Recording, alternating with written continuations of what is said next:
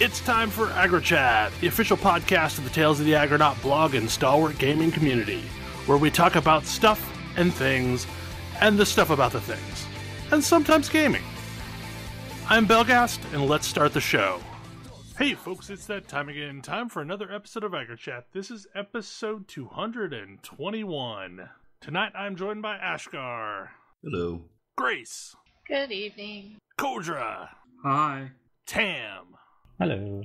And Thalen. Hey there. So tonight is another one of those shows where we've got a bunch of topics that have rolled over from previous episodes. But to get us started, another game about rolling. Great. Yay. Tell us about zombie rollers. This is something that Ash mentioned that he saw at PAX, and I went to take a look at it because it's not technically released yet, but it turns out that it is in early access on Android.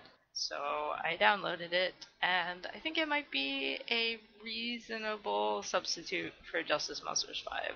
It's not as good, it's not exactly the same, and it doesn't have the fun bit of having familiar Final Fantasy monsters to mess around with, but otherwise it's pretty similar, and it's satisfying.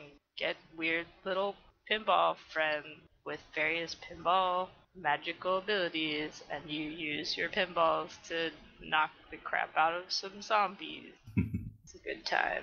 I don't know why I like pinball games so much, but I do, and this one is pretty fun. So how, you said it was fairly comparable, how detailed is it? Is there the whole RPG aspect to it as well, or pseudo-RPG? Yeah, I mean, there is, this sort of minor little story. Your pinballs are not actual characters, but you have characters that basically control the pinballs, if that makes sense. And there's a minor little RPG story, and you do level up your guys, and they find various random abilities from a loot box mechanic, which, that's annoying, but it doesn't seem like, I don't know, it's not too onerous. Without dumping money into it, I've felt like I've been able to play reasonably. Yeah, I think that's probably the benchmark there is, can you have fun without buying loot boxes? And if yes, then it's probably a reasonable game. And it's pretty reasonable to buy loot boxes with currency that you can get from playing the game. And I think that's so far the difference from Justice Monsters 5 is that yes, there is a store and there's currency and things you can buy there, and everything seems way less stupidly expensive than it was in Justice Monsters 5. So, if I keep playing it, I'll probably throw $5 at them for a 1-month subscription thing for some extra bonus stuff. But even without doing that, I feel like I can get reasonable amounts of upgrades and things. So far, I'm sure usually games like this have some kind of curve where it starts feeling like you need more of the cash shop stuff, but I certainly haven't hit it yet, and I've been playing it every night for the last week. That sounds great. And you said it was in early access on the Android. Is it just on the store? Yeah, I mean, Ash mentioned it, and I went and just looked at the store, and it was just there. I didn't have to do anything special to get it.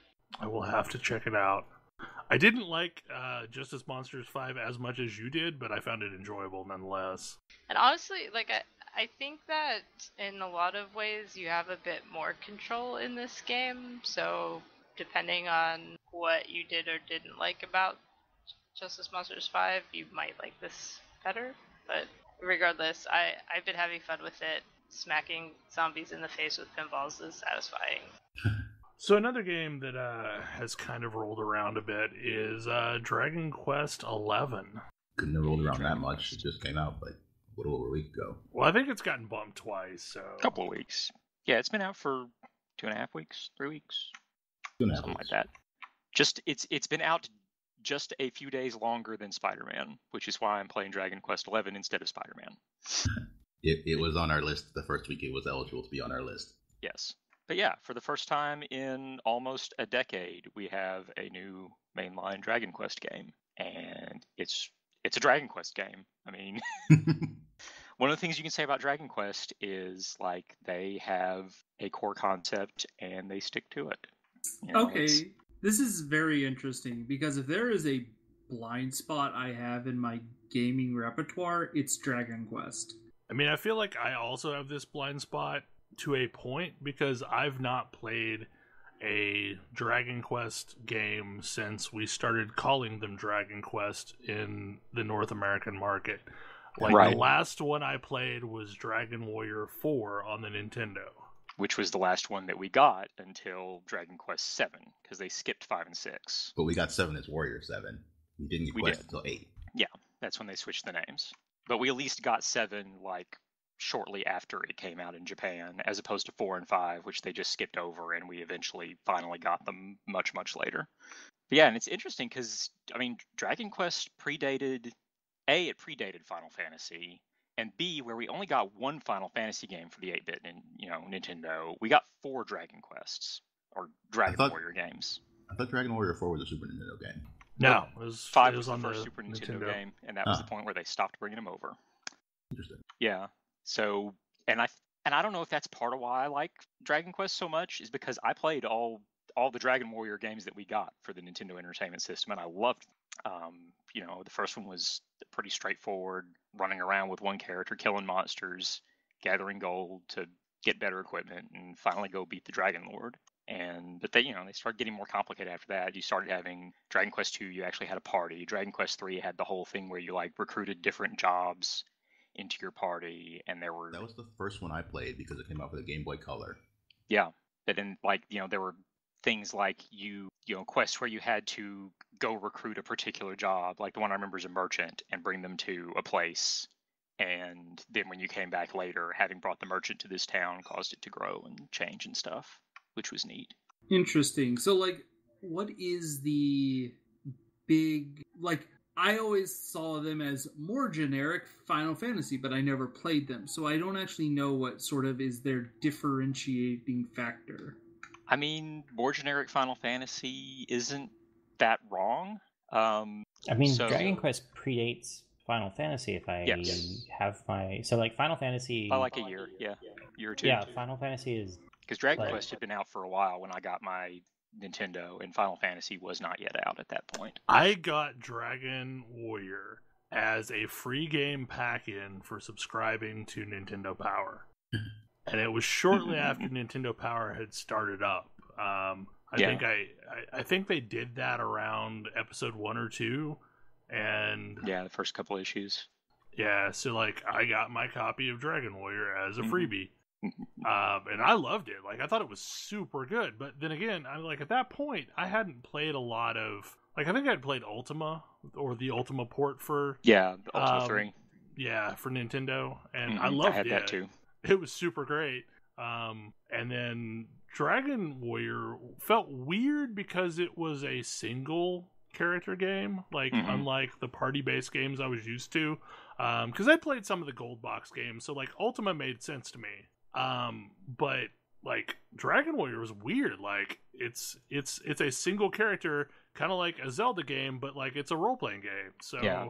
Well, and that first one is the only one where it's a single character. It's a party from 2 on. But yeah, it was in a way it was a very similar game to Ultima 3, but a little more straightforward. I think Ultima 3 was a little less user friendly, but that's saying something. I mean, I never thought that Dragon Warrior was that complicated, but this was the 80s, and games were harder back then. The thing that was weird in part about because they didn't tell you what to do. The thing that was weird about Dragon Warrior, I remember there's a town you can go to early on where they're selling 2 kinds of armor and 2 kinds of weapons, and one of which is 3 or 4 levels higher than the base level that town has. And I remember if you just grind your face off, you can end up with way better gear than you could ever have at that level. Oh yeah. There are a few games I can think of that do that.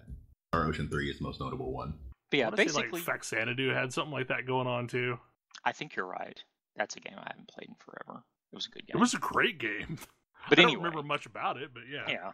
Apparently it was part of a much larger series. But anyway, basically Dragon Quest thing is, so Final Fantasy is the game that tries to be more serious and epic, I think. Like Final Fantasy is the game where you have villains like Sephiroth who get, choruses singing their praises as they grow wings and things. Dragon Quest is the game where you're fighting slimes and blobs and, rock golems that are like brick dudes, all designed by Akira Toriyama, the guy that, did Dragon Ball. So if you play Chrono Trigger, same art style. Also, eventually puns everywhere. So many puns, yes. One of the things that, and I didn't realize until I'd been playing Dragon Quest XI for a while, it's got full voice in English. It actually does not have any voice in Japanese.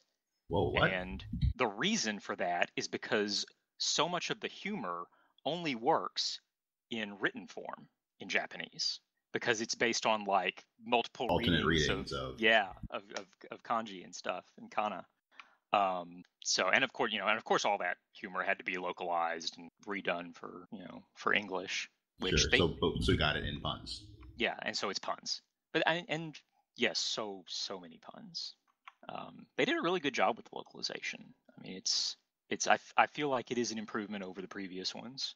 And the voice acting is really good. But it's a fairly typical fantasy RPG story. You are apparently the chosen one. You discover this and set out on adventure. You're told to go talk to the king of the nearest nation because he'll help you and all this stuff. And one thing leads to another, and you meet some people and join up with them and determine that you need to go find this MacGuffin and start hunting the MacGuffin and gather more party members as you're hunting it. And then when you finally find it, it leads you to understand that you have to go find 6 magical widgets that will let you do a thing. And that's the point that I'm at now, is I'm hunting down the 6 magical Hoozits.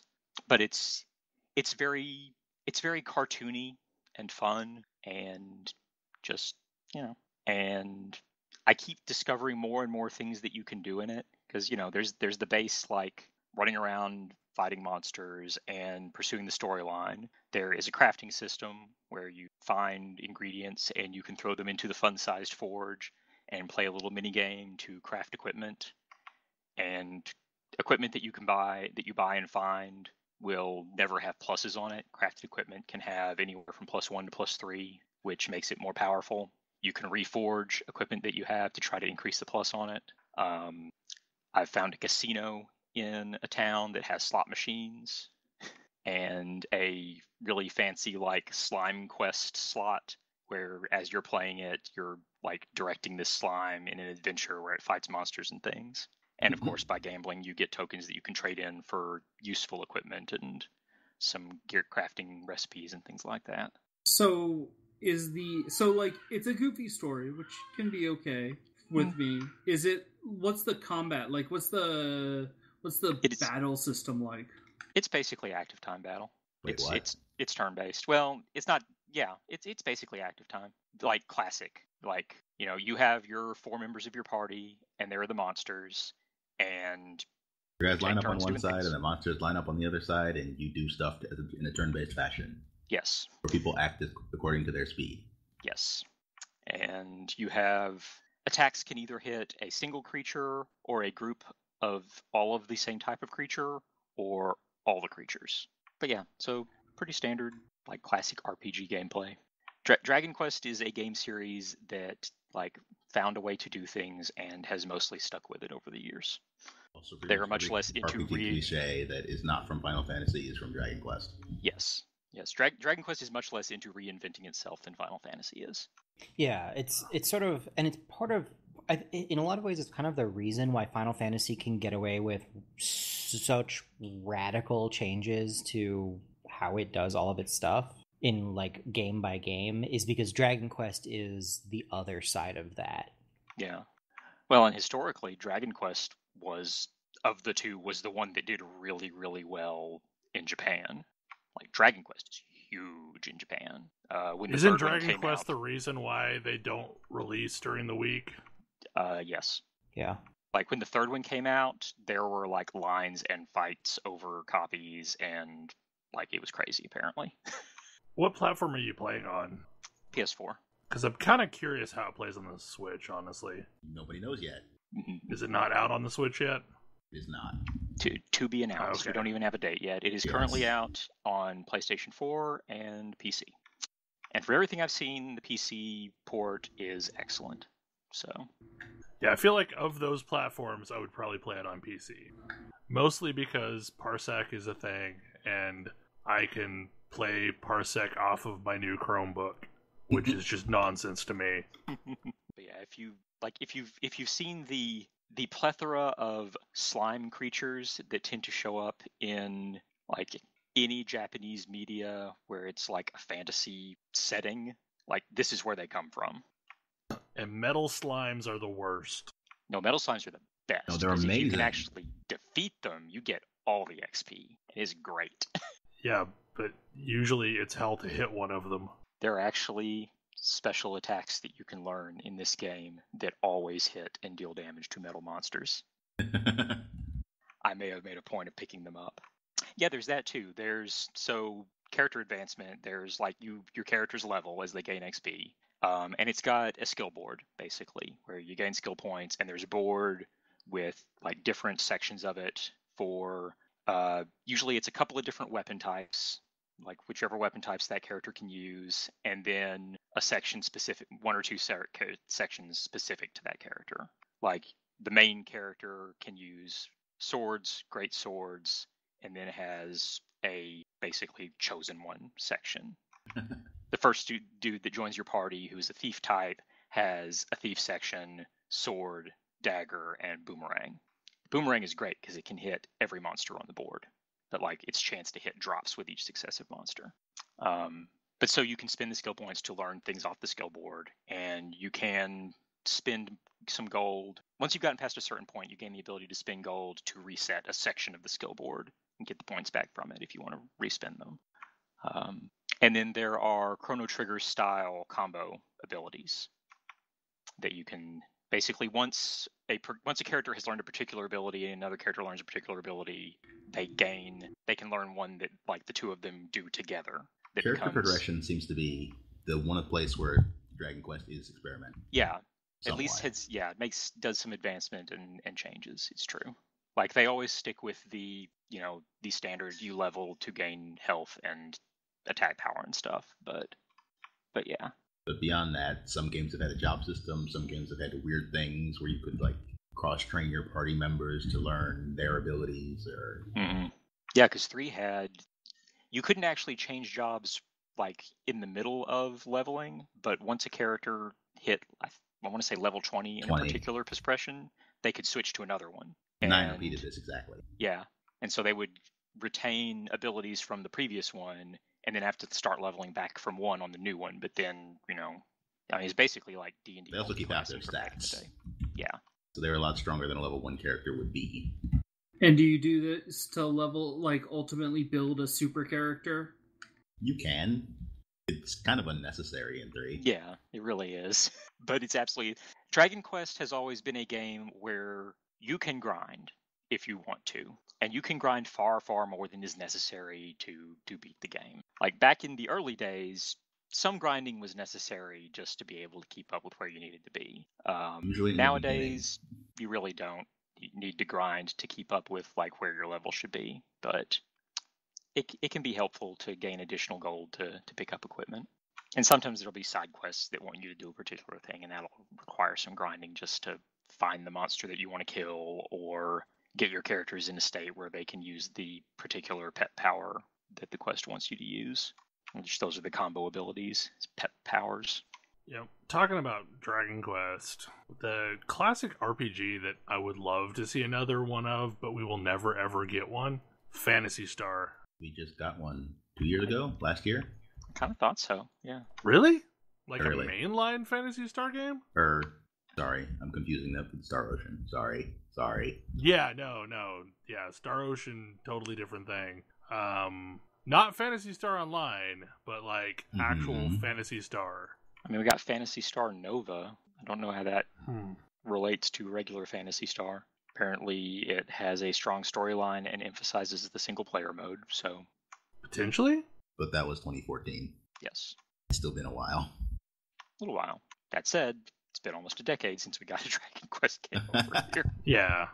I remember like Phantasy Star releasing a bunch of not amazing or like mobile only games or like handheld. I mean, Yeah, there were like some portable games. Yeah. I just remember 4 being phenomenal and 2 being phenomenal and 3 not really being worth mentioning. Oh. So another game that has gotten some play that we haven't actually talked about, I don't think, is Hyperlight Drifter. I got into this one because it's on the Switch, and I like playing games on the Switch, it turns out. For some reason, I like mentally put this game and Hollow Knight in a similar place. Because of their storytelling? I don't know. I don't know what it is. It feels like it might be because of their storytelling. I mean, they feel like very similar games to me. They're 2D, difficult but consistently so. Like difficult in a learning to play this is the hard part. They're doing a particular they have like particular art styles. But yeah, I don't know. Mentally they fill a similar place for me. But I like Hyperlight. I actually found out I like Hyperlight Drifter more, even though its storytelling is not as good as Hollow Knight's. They're both doing the like, we're going to use just straight visual storytelling, and like have these. Somebody took a picture is worth 1,000 words way too literally. Hyperlight Drifter has no text. Yes, Yeah, which is different from Hollow Knight.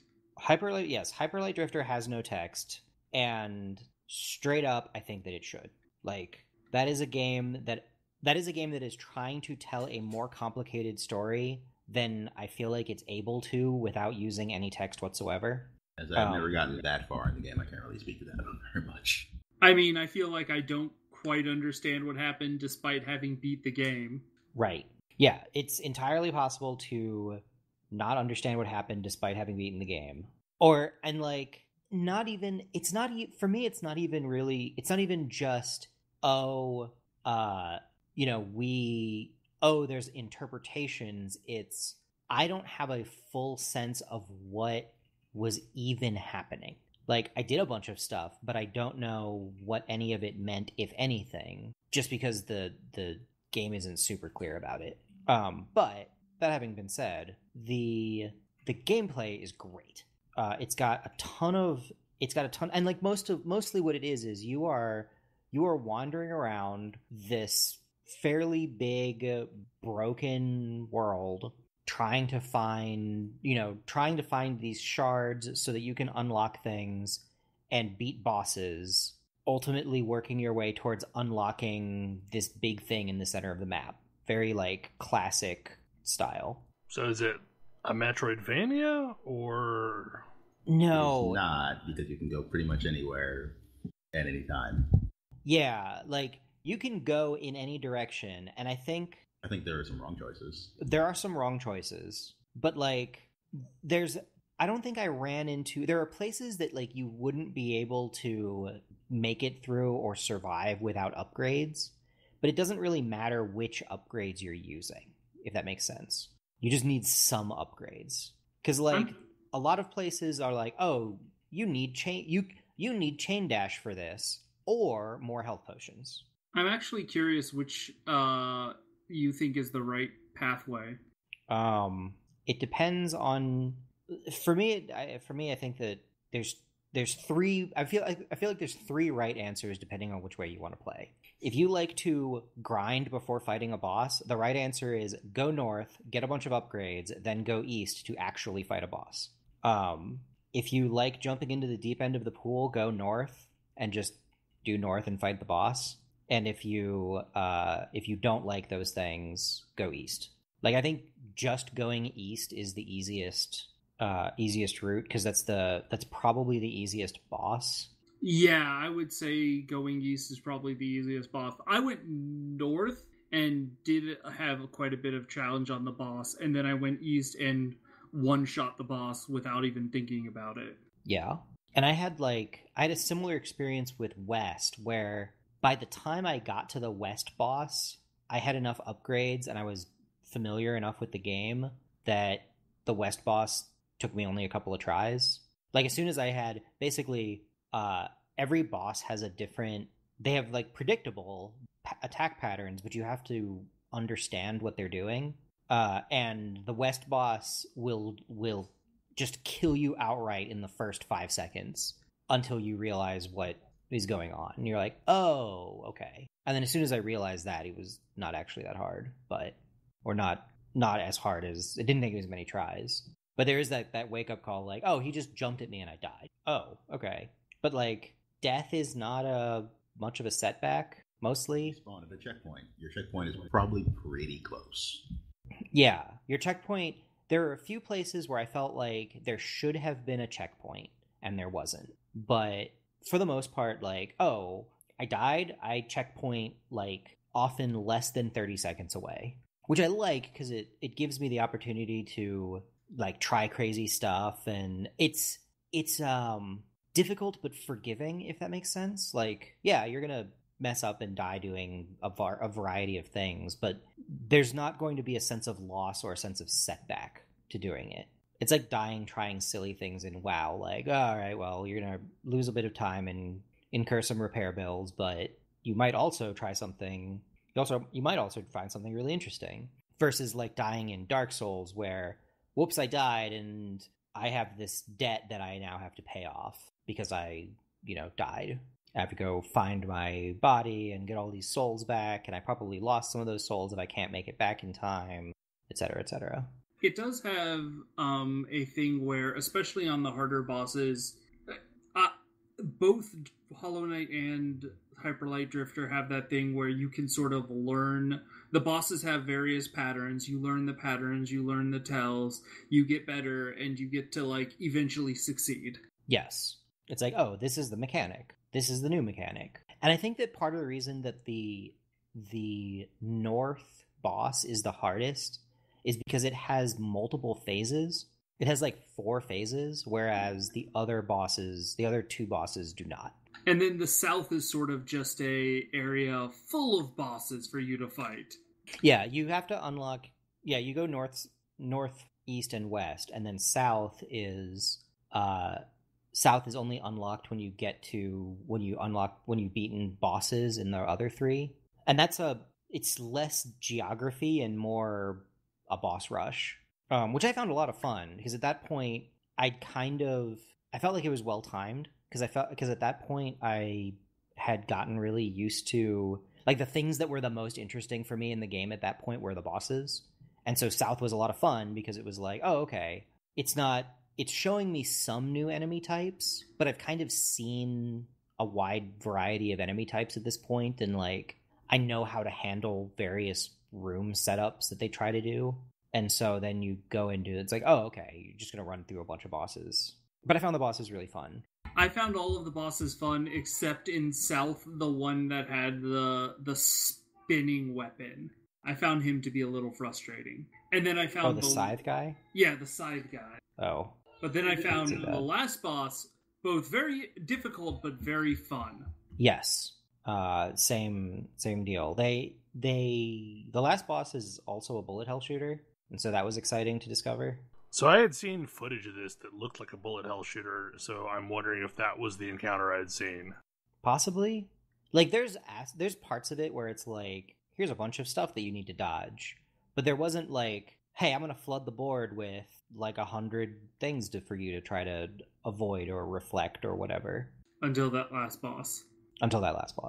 I did really enjoy the upgrades. I feel like I've talked about games that I've probably gone on rants about, like, games that don't show you what the right upgrades are. Like, there's right answers for the upgrades and they don't show you what the right ones are in an intuitive way.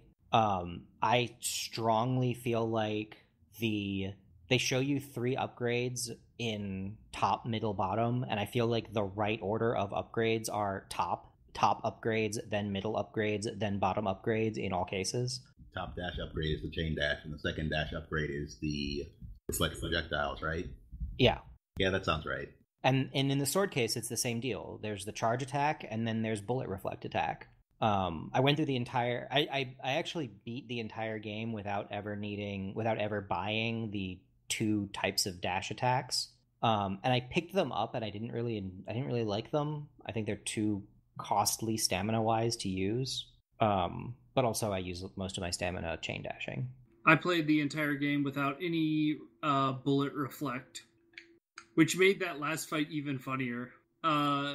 It was very much me having to find patterns where I knew when I could weave in and out of the bullets, and then the last one, like, I ultimately beat it with a 1 health remaining.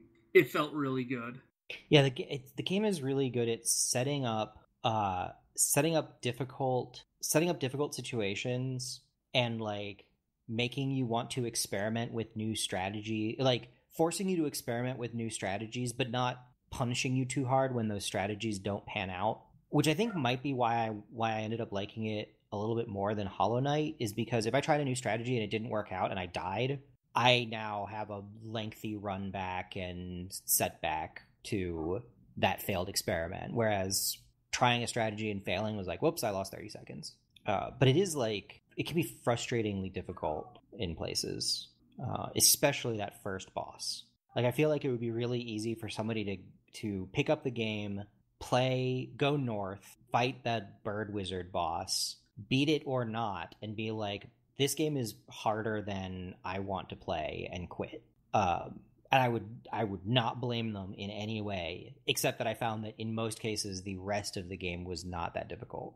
It's actually funny. What happened to me the first time I played was I got completely lost because the North lays out a very set expectation for how you're supposed to find these shards. They're all at the end of a long dungeon.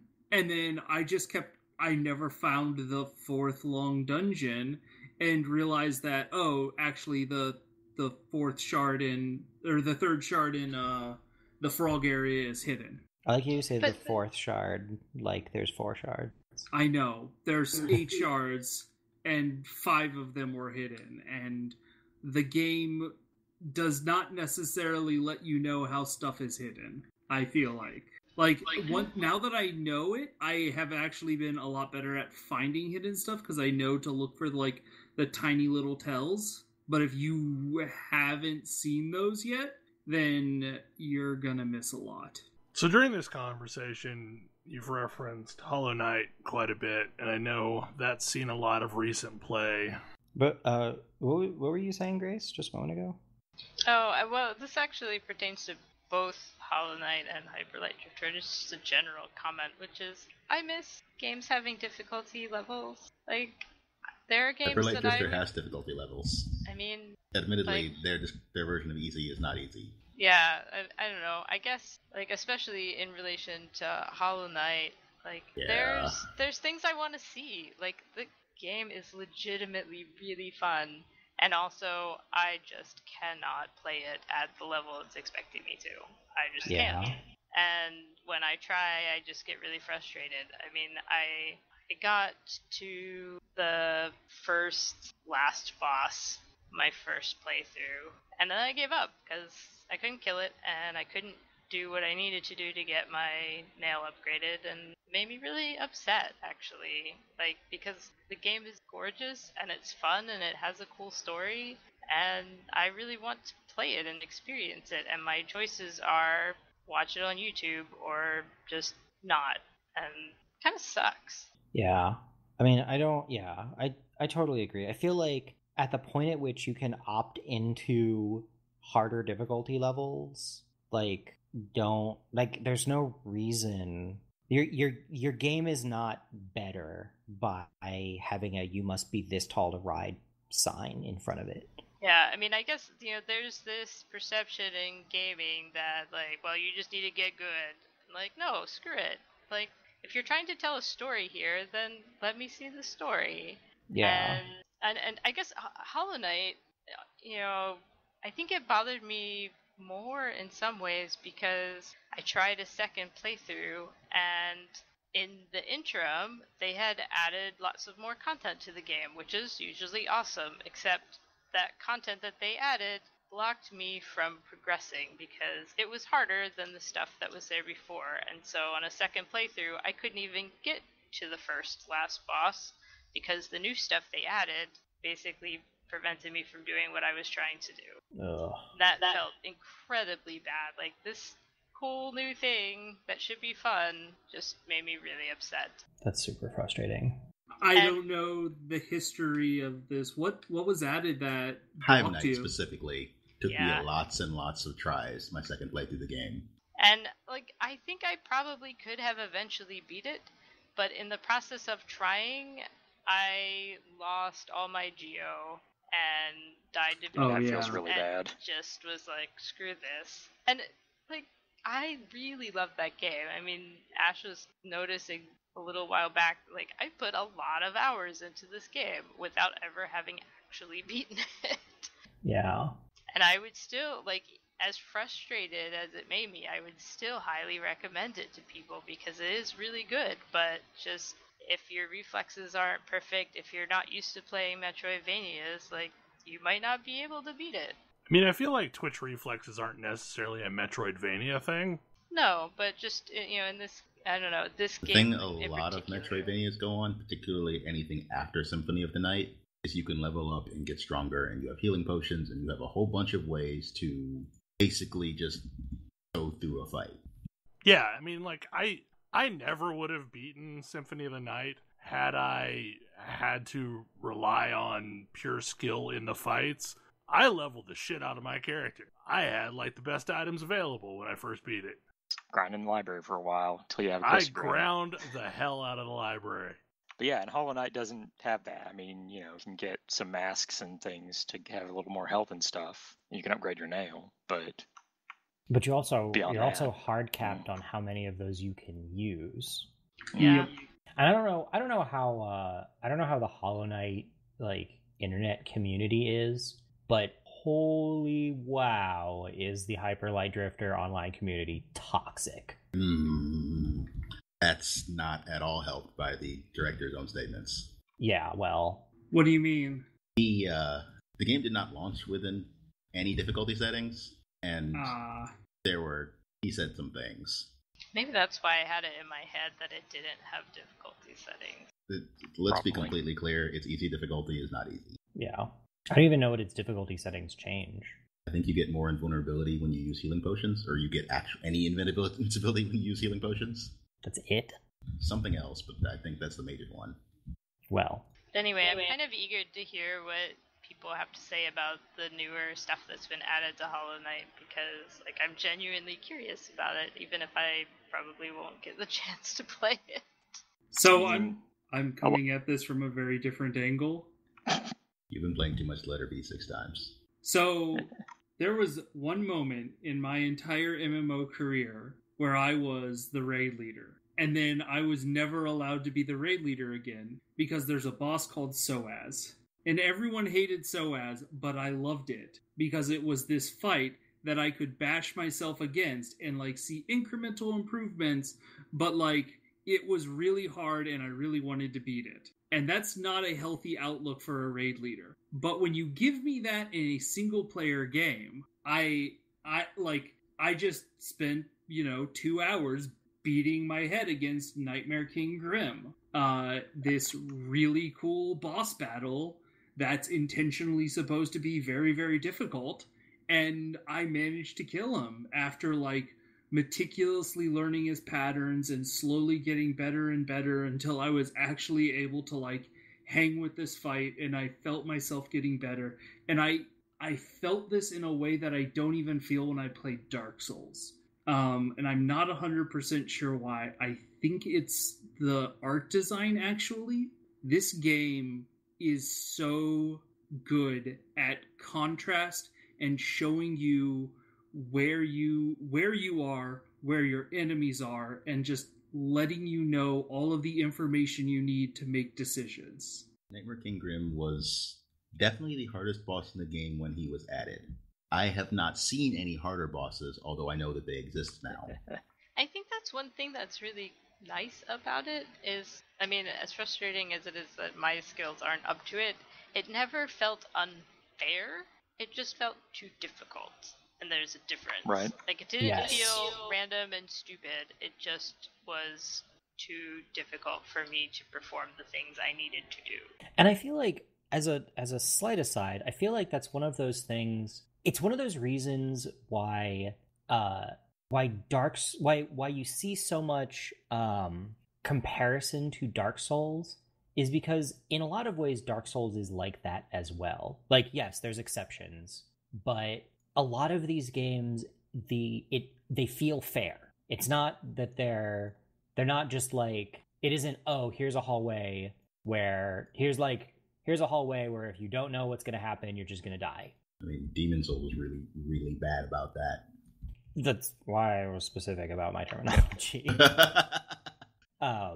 And because Demon Souls, and in a lot of ways, this is why everybody talks about Dark Souls and not Demon Souls, even though they're the same company and one of them came first.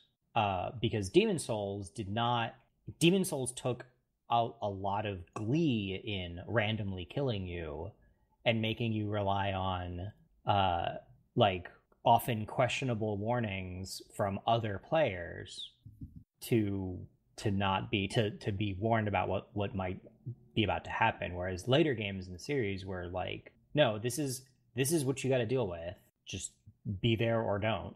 And so I feel like that fairness is really good in a, like, it's difficulty that feels good when it's tough but fair. And I feel like the next step is, as Grace was talking about, I feel like the next step is, okay, and now for when people can't quite get there, they need an out as well. Yeah, see, this is interesting. I have never felt that Dark Souls is as fair as some people say it is, mostly because maybe it's just because it's like I'm looking at 3D models versus 2D models. I can't read the Dark Soul tells. Oh, yeah. No, I find Dark Soul tells eminently more readable than 2D tells. Yeah, I find Hollow Knight's tells really, really easy for me to read, and I never felt that in Dark Souls, whereas Dark Souls definitely does have, like, if you want, you can just level yourself up. Yeah. And then you can become very powerful and be able to just ignore a lot of the really challenging mechanics. Yeah, it was interesting. When you were commenting about how you felt like Hollow Knight was really good at tells, my opinion is entirely the opposite. I find Hollow Knight I frequently find it frustrating in that stuff just happens and I can't tell what's safe and what's not. There's a million things happening on screen and I can barely keep track of where my character is, much less whether I'm in a safe place. Yeah, that's interesting. This is just got to be like how we interact with the various spaces in gaming. Because yeah, I have never really. Dark Souls 3 is better than Dark Souls 1 at me being able to read tells, but I'm still just not great at it. Yeah, whereas one of the things that I really like about for example, Elder Scrolls Online is I can watch in 3D as things have tells that I can follow. Yeah, like Monster Hunter World the same way. Yeah, Monster Hunter World is exactly the same way, where it's all about watching the monster. I'm not watching particle effects, I'm not watching frames, I'm watching the thing that's happening in front of me. Like, if you see the shoulder go in this direction, they're about to go do this attack. Yeah. See, that's the stuff that I never understand. It might be, and it occurs to me, it might be that I spent years training to read those kinds of things, whereas I never did that in 2D. But like I spent years. And a lot of Mega Man. Yeah, I never. An awful lot of early MMO encounters, like especially in EverQuest and Dark Age Camelot, the only real tell that you would ever have that a specific attack was coming up was that like some vague assemblage of motions would happen. Yeah, they weren't like, hey, starting to cast this spell. That's interesting. Well, and what I was thinking of specifically was that I was a martial artist for 10 years. Ah. And absolutely, you learn to read people's motions. And a game with good tells is really good about making those motions realistic. Like, honestly, that's a significant, like, mark for me of does a game have good tells is... Are they intuitive to you? Are they intuitive to me? But also, I never played Mega Man, I never played bullet hell shooters, so I'm really bad at reading 2D.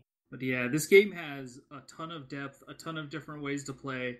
I'm still, like, getting better even as I play. As Ash often comments, I need to learn that I have spells I can cast. I mostly just sit here and wail on things with a nail, because I'm still, I feel probably mostly influenced by the Rogue Legacy game when I come to these. And I know there was Rogue Legacy had some characters with really good spells too. Yeah, it did. I didn't play them. But it does have a really cool story, and the, like, true ending that you get is super, super cool storytelling that they've got.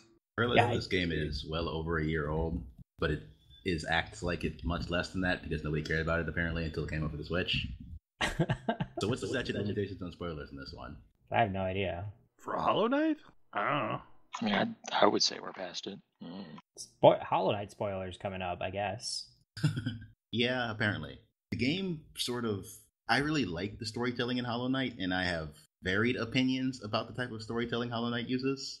Hollow Knight tells most of its story via enemy descriptions and vague pieces of NPC dialogue. And reading their minds. And yeah, occasionally reading the minds of NPCs. I was going to say, speaking of, like, we were just talking earlier about questionable limitations of this storytelling mechanic.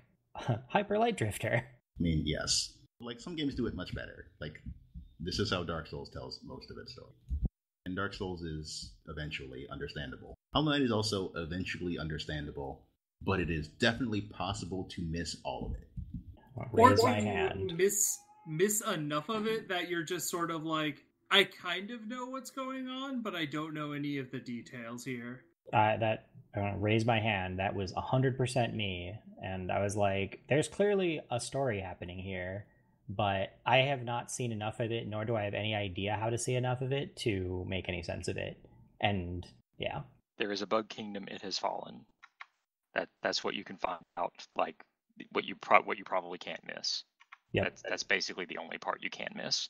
There's a bug kingdom, it has fallen. You start in this little tiny village above ground. You might also pick up that there's some sort of infection and or plague. It's orange. I feel like the infection plague is also something you can miss, though. Yep. What? It's a little hard because after you beat your first dreamer, the crossroads becomes infected. Totally missed it. I feel like that's really hard to miss. How did you miss it, actually? I don't know how I missed it. I played the game and did not realize that. I mean, you should have gone. I mean, I guess in theory you could just not have ever gone into the crossroads again after that point. But I mean, if nothing else, like, you probably would want to go by the grub hub after rescuing some grubs. Well. But yeah, like, everything in the crossroads, there's like orange growths everywhere, and all the monsters get worse. From Forgotten Crossroads to Infected Crossroads. That too. I don't know that I ever went back to the crossroads. You have to go back to beat the game. I mean, like, I don't think that I went true. there in a way such that I was paying any attention to what was going on. That's fair. Because it's entire, like, given my ability to keep up with the map in that game, I think I thought that was a separate location. Like, I didn't think that was the same location, but infected. I thought that was a different location with a similar layout, which might be why I never went back to the grub hub. P.S. That's my favorite name for that. Yep, that's what I'm calling it from here on in. But the underlying story is that the Pale King, who you can see visions of, can see his maybe corpse, maybe just dream corpse, who knows, that part is not clear, is he became ruler of Hollow Nest. And he wanted people to forget about the old ruler of Hollow Nest, the moth known as the Radiance. And so he commanded the moth tribe to basically seal the Radiance, and that was that. Except the Radiance came to people in dreams and started infecting them and causing them to go crazy. So he came up with a plan to contain the Radiance. in a vessel who was the Hollow Knight, who had no emotions, no mind, and could just be completely hollow and contain this thing. And it didn't work. So that's where you are when you start the game. The Pale King is gone. Hollowness has fallen, presumably to the infection. The Hollow Knight is sealed away. The Hollow Knight is still sealed away, but he is leaking. Yep. And there are 3 Dreamers that maintain the seal on the Hollow Knight. Ostensibly, you're supposed to, defeat the Dreamers so you can break the seal and therefore replace the Hollow Knight and be a better one. At least that is the first 2 endings. Because you are an abomination of science. Congratulations. You are a better abomination of science than the original Hollow Knight. So, if you do enough other things, you can find out that maybe this isn't the best of ideas and defeat the Radiants once and for all, question mark? Question mark. I know the game has new endings, but I am not good enough to see them yet. So, I don't know. Yeah, because Godhome added 2? It added 2 asterisk. I think, yeah. Or I guess Godmaster is the name of the expansion. Godhome is the area. If you can beat a very, very stupid boss rush, you can get a new ending.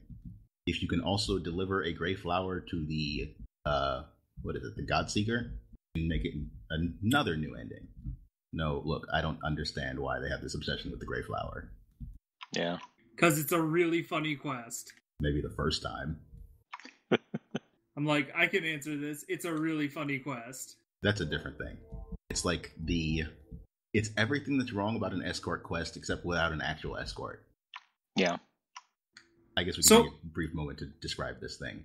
You are given a gray flower that you need to take from literally one side of the huge map to the other side of the huge map. P.S. Hollow Knight has a really, really huge map.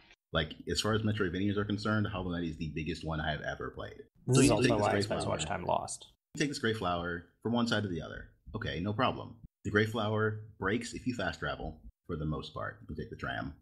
You can't take the stag stations, and you can't dream orb. It also breaks if you take damage of any kind. This sounds miserable.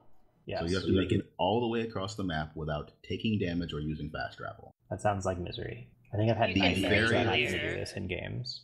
The very final room is designed to tilt you because it requires you to make 3 fairly precise dashes. The first time I did this, I did not know you could pre-clear. Enemies respawn mostly like Dark Souls, and that when you sit on a bench, major enemies respawn. Some minor enemies respawn other than that. Mm-hmm. So if you take the entire path in reverse, you can kill everything that really threatens you. And then delivering the flower is somewhat easier. I still died to stupid jellyfish. I hate those jellyfish. Anyway, back to the plot. Goder, you were saying something? I was going to ask, so what is Hornet? Because I still don't understand that one. She's your sister. She's your sister, sort of. Hornet is also an abomination of science, except created with actual emotions. She's maybe the daughter of one of the Dreamers. I forget if that's explicitly stated or not. If you fight Hornet the second time before you beat Hera the Beast, she is crying after you beat Hera the Beast. The White Lady explains this somewhat, that basically she was part of a deal to get Hera to be one of the Dreamers.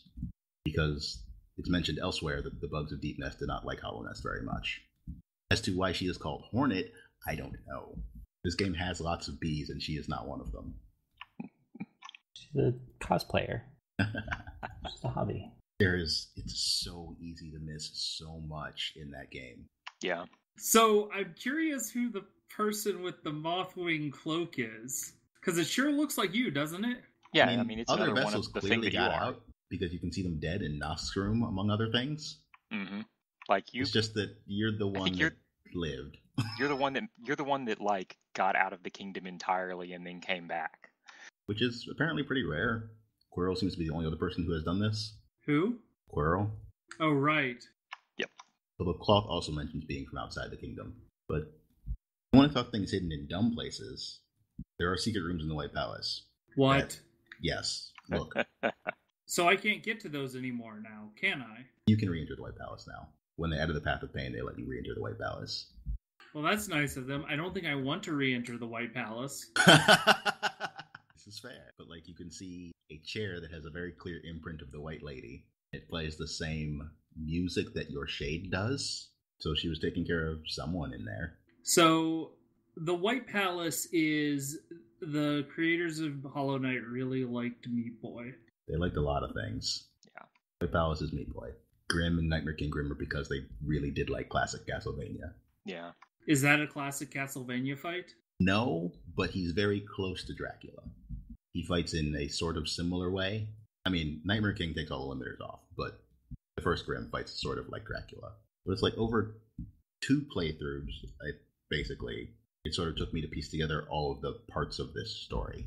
The first playthrough, I beat the game, didn't really have any idea what was going on, other than this stops the infection somehow. By the time I got the Sealed Siblings ending, I had some idea of how it was supposed to actually work. And then after running into the Radiance a whole bunch of times, I then got the game's actual ending, sort of. The game does not have any happy endings, just putting that out there. Yes. Yeah, there isn't really a good ending. There's an ending where you beat the Radiance, though. Yeah. I miss happy endings in games. I kind of do, too. I was thinking that with this game. I kind of wish there was a happy ending. I guess things are pretty good for Hornet at the end. Apparently things are even better for Hornet in the new ending, and that speculation is that that's what the DLC is going to use. I hope the DLC doesn't require you to, get that ending. That would be unreasonable. Especially since they're going to make you pay for it. Yes. Yeah, I mean, I want to pay for this DLC, but I'm not going to if it requires that. Seriously. Also, if I get to play as Hornet, I am super all in. I mean, that's what the new DLC is going to be. It's a Hornet campaign, but we have no details about it yet. This is a thing that we've been expecting since it was a stretch goal on the Kickstarter. But yeah, mostly the free expansions have been more new, harder bosses, and then a couple of new endings in Godmaster. Godmaster seems like it's going to have a lot of story, though. Godmaster features a character who is...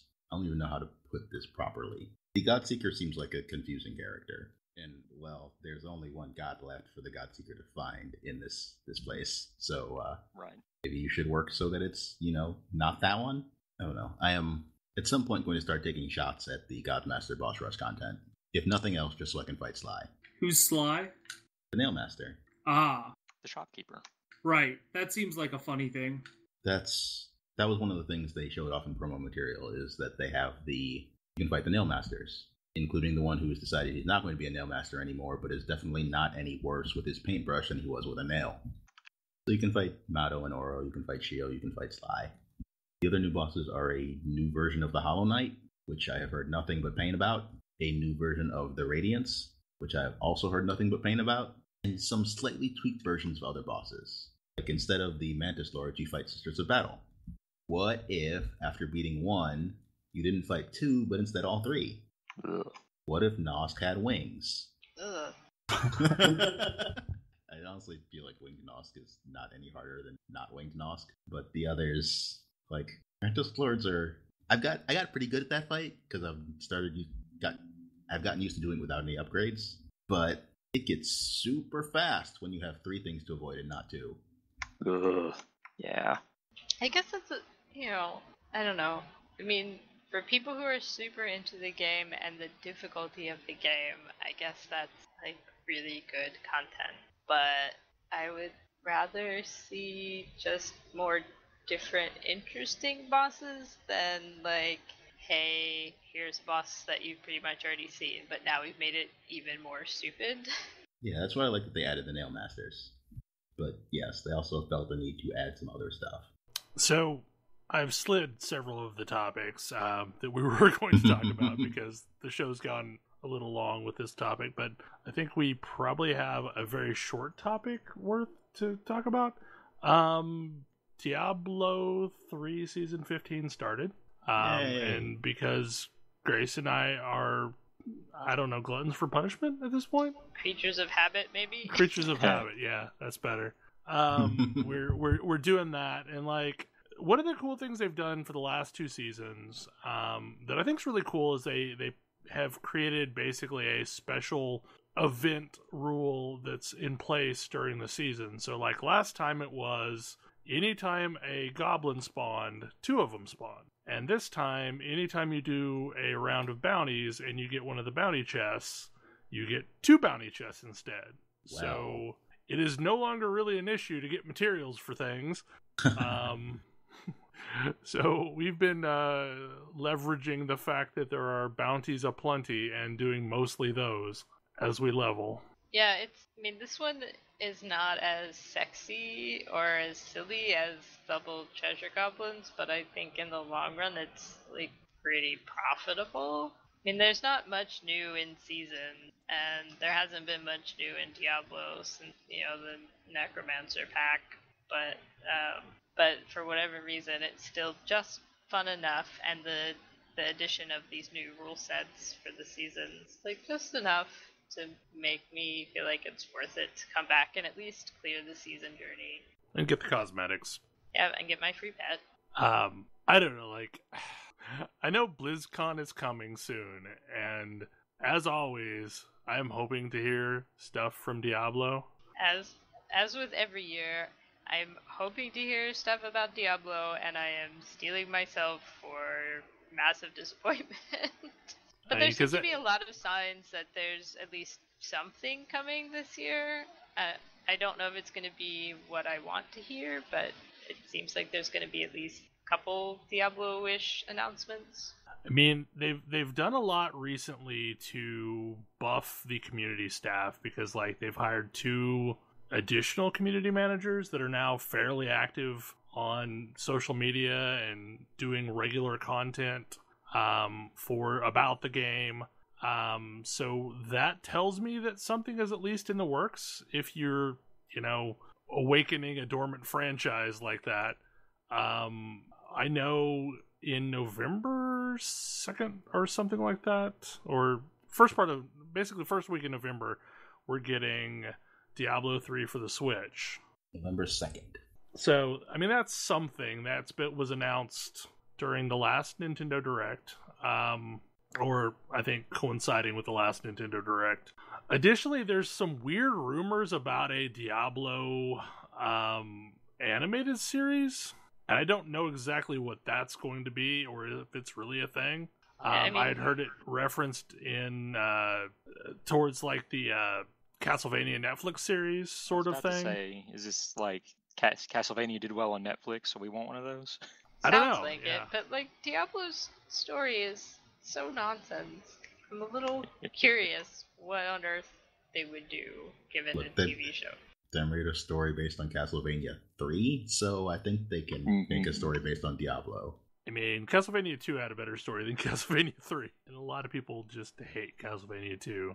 I'm not one of them, but I love Castlevania 2. But yeah, so I don't know. I have maybe more hope than I've had in a while that something's gonna happen. At least there will be Diablo on the schedule this year, which has been a thing that wasn't true in some previous years. So that's something. I've not seen a floor layout diagram to know if there is space for Diablo or not. Because, that's been a thing that's happened recently. The last time that they had floor space was in relation to the Necromancer pack, and I think they were just kind of crammed into a corner. Oh. So yeah, it's the game that always feels like it's unloved by Blizzard, and I'm really hoping that they show it some love, because there's a quiet but dedicated fan base. Diablo was my first Blizzard game, and it's still probably my favorite Blizzard franchise. So yeah, I'm really hoping that it sees some love this year. It's interesting that they don't seem to have forgotten it, but don't seem to do much with it. I feel like... Diablo characters are popular in things like Heroes of the Storm. Yeah. But Diablo doesn't have any loot boxes in it. Yeah, and so I think it seems like right now they are trying to keep people like me who love Diablo from just wandering off indefinitely, just long enough to figure out how to undo the catastrophic mess they did with the auction house at the start of Diablo 3 and figure out how to actually monetize this franchise. And that scares me. Yeah, it scares me too, but on the plus side, if they royally screw it up, maybe I'll just play the Torchlight MMO.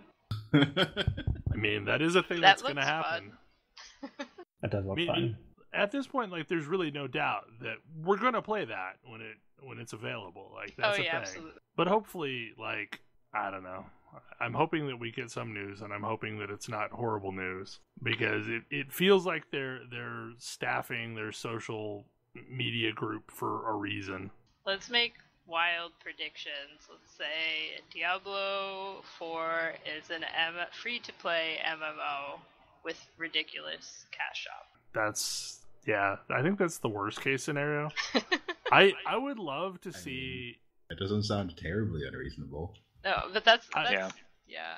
I would love to see like Diablo 4 roll out with like the basic classic Diablo classes, like the original Diablo classes, and then No, that's boring.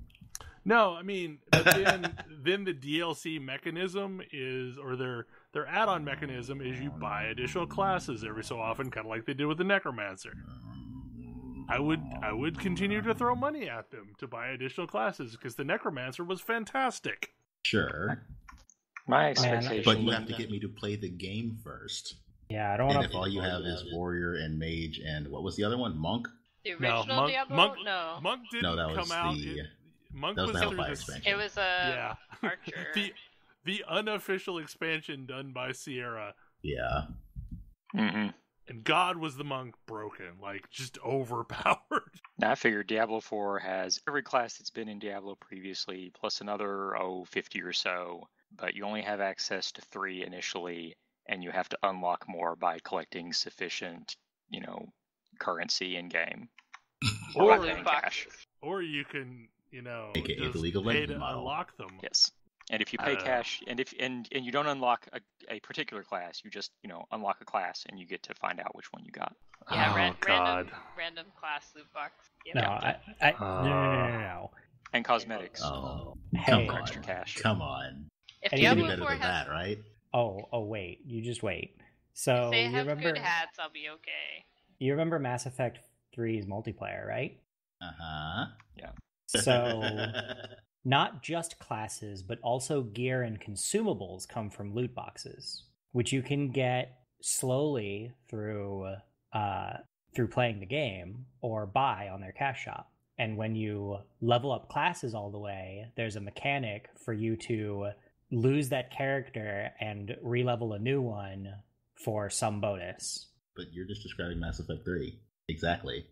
I mean, you know what Blizzard is really good at? See, I was going to say when you unlock a random class, you can get a duplicate of a class you already have, which means you get +1 to a stat on that class. Yeah. Yep. You're also still just describing Mass Effect 3. Look, we're talking about Blizzard here. Like, Also, I played Mass Effect 3 multiplayer. I mean, I did too. It was great. But yes, the unlock mechanism was dumb. Oh, it was terrible. And the saddest part is, even if it's the worst possible of anything that we could come up with, I'm still gonna play it. Yeah, I'm still gonna play it. I mean, I won't lie. It is a loop I enjoy enough that I will play it at least for a bit, and Unless it probably actually- complain about it. Yeah, unless it actually requires me to group with other people to play at all, I will play it. I wish And- that I want to find some way of playing that game that I enjoy more. I really should try it on a console. Have you tried it on the... Yeah, that was going to be my I suggestion. think I need to try it on a console. But I feel like, but also like the problem with that is if I play it on a console, I can't play with my friends. Yeah. And so at that point, I'm like, well, PS Plus this month, right? Is it? I think so. Wait, 'Cause, it's like- one of the giveaways this month. I want to say it is. Oh, maybe I should I should go grab that. do that thing. Because yeah, if it is, and I can try it there and play with friends. Because like I finally figured out what it was. Like No, it's not yet. It is rumored for October. I've commented before, like that. My problem with that game is all the clicking, and like I've had the response I've gotten from people is like, yes, it's a game where you click a lot. I can't do that because it's physically painful. Like, it is physically painful for me to play Diablo, and it wasn't until recently that I realized, like, that was what was going on. I mean, we've got some stupid workarounds around that, but, like, they're Yeah. kind of stupid workarounds. I mean, Because both Grace and definitely- I use, like, a keybind for forward motion. Yeah. absolutely use a keybind for forward motion so I don't have to click to move, because clicking to move is somewhat painful. Yeah, no, it's misery. I hate it. But I wonder how much. I don't know if I would love that game more if I played it in some form that didn't hurt to play. But I mean, I've played it on console and it feels really good on a console. I'd be really interested in finding out. It's a different game on a console though, because like your mob density is significantly lower. I think I would be fine with that. Current rumor has it as an October game for PS Plus, so I guess hang on for 2 weeks. The other thing that I frequently have trouble with in that game is it's a 2D game. I lose where my character is because it's not playing with the camera centered on your character is not the best idea, and I lose where my character is all the time. Yeah, I've never had that issue. Mostly I don't care where my character is. I just press buttons and lots of demons die. I mean, that's the thing. Like, Diablo is my perfect brainless, like, relaxation game, and I've gotten to the point where I'm actually good at it, so I can do stupid things like complete the full season journey all the way up through Destroyer or whatever the last level is. But, like, it's just smashing demon in the face.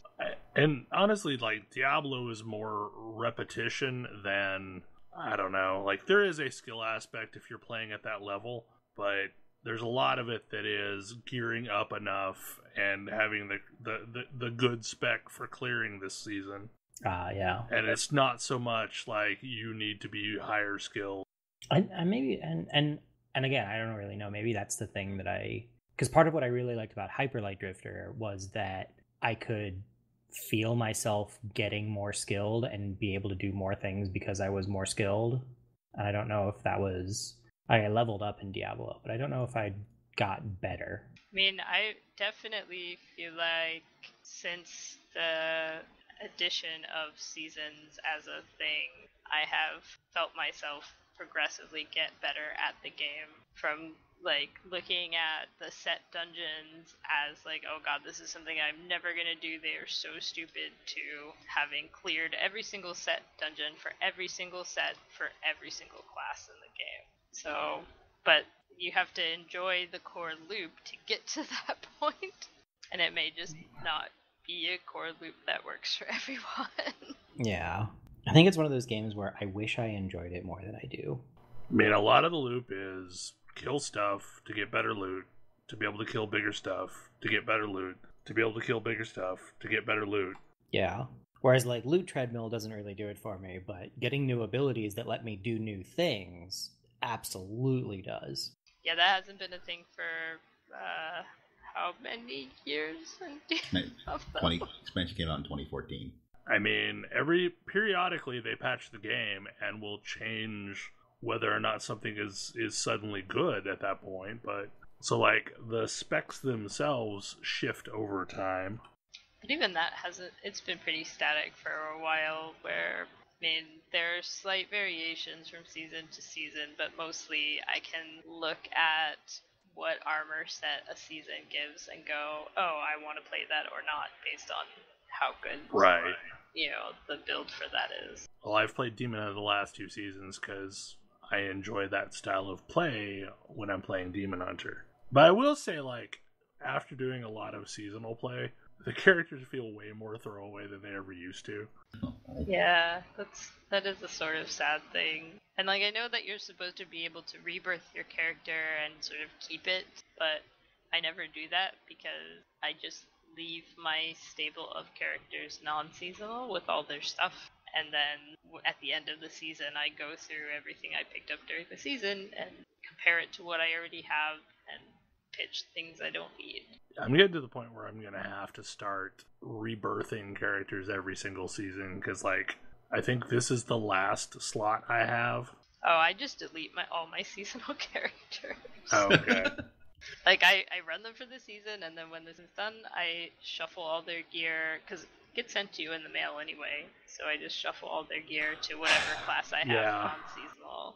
I need to basically do that with all of my Crusaders, and all of my Demon Hunters, and all of my Barbarians, and basically, figure out which one's going to be the progenitor of that class for me, and shuffle the good stuff to that class. I need them to give us a way to get more stash tabs. That's what I need. Because I have everyone that I could possibly get, including like unlocking them during the season. And honestly, the thing that I want more than anything in that avenue is I want them to, one, put all of the things that are crafting materials but are not currently stored in the crafting materials tab, like the stupid Hellfire Amulet things and all that stuff, in the crafting tab. I mean, the Hellfire Amulet things are in the crafting tab. Just the keys that unlock the portals aren't, but like I guess all that's the what I mats mean. are. That's what I mean, is the keys. Because Those I aren't think really of crafting those... mats. And you have to use them. Yeah. Like, I wish you could... There was a tab like the crafting materials tab for all of your gems. Like all a keyring? A keyring, yeah. Like, all of the stuff that you're just holding on to, but isn't exciting. But, yeah, so... Anyway, we will see. Because I guess, BlizzCon's mid-November? Yep. So not too much farther away. I had one of our listeners send me a picture of a cat that had managed to get its way into a water bottle box that said something to the effect of "wrap it up." So apparently that's like now meme worthy that I say let's wrap it up at the very end of the show every time. Anyway, but that's the thing that we're going to do now, because we've run probably a little long at this point. I don't remember exactly when we got started. We have definitely run long. We've run a little long. Yep. Anyway, hopefully you enjoyed the show, and we will see you again next week. Good night! Good night. See ya. Good night.